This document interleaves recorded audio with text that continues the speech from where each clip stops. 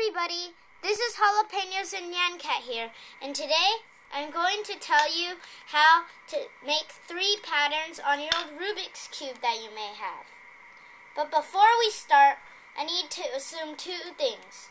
First, you'll have your Rubik's Cube solved like I do, all 6 sides solved.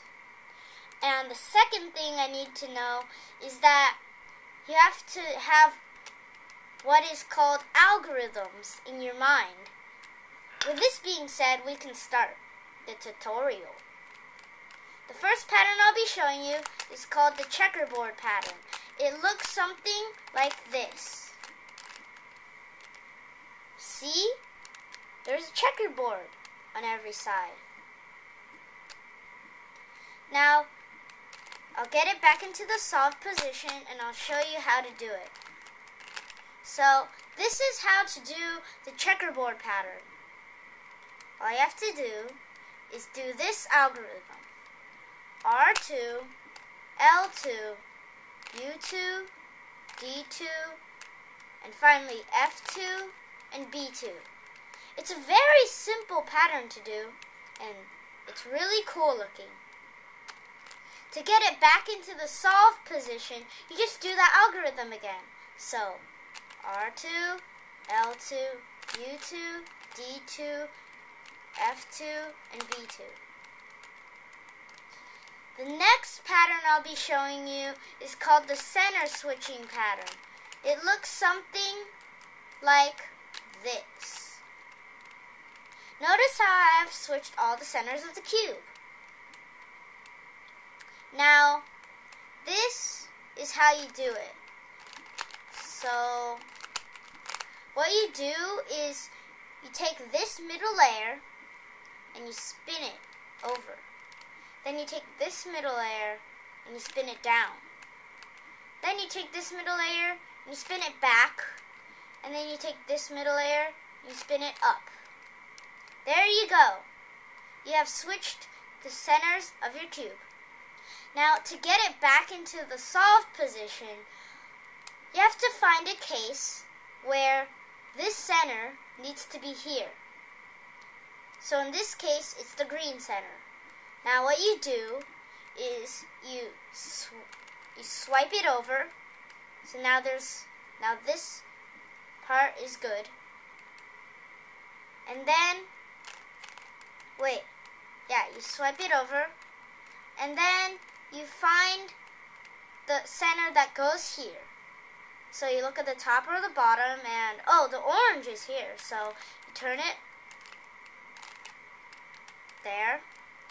And then you turn this middle layer back and you turn this middle layer down. And that is how to get your cube back into the solved position. It is medium-ish. It can get a bit confusing to do this pattern, but if you understand it and you know how to do it, then you'll be fine.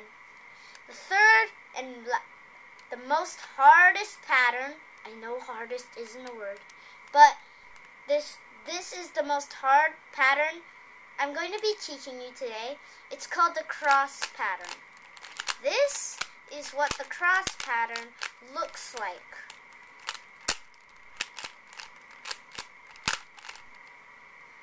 Notice how it resembles a cross on these sides, but unfortunately in the top and bottom, they are just regular. So, to do this pattern, I will first get it back into the solved position, and then I will teach you how to do it. Okay, so you can start on any face or side, but I prefer white side up. And what you do is you spin the top layer twice, and then you spin this middle layer down twice.